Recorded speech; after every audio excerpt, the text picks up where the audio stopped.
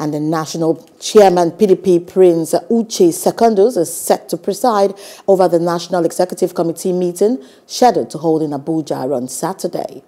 The meeting was called to ratify the decision by the National Caucus of the party, which had proposed October 30 and 31, 2021 for the party's national convention.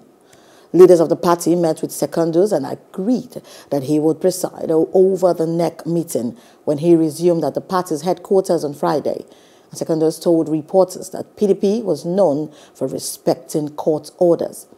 On Thursday, a court had granted an interim order reinstating Secondus as the PDP national chairman. Hello, hope you enjoyed the news. Please do subscribe to our YouTube channel and don't forget to hit the notification button so you get notified about fresh news updates.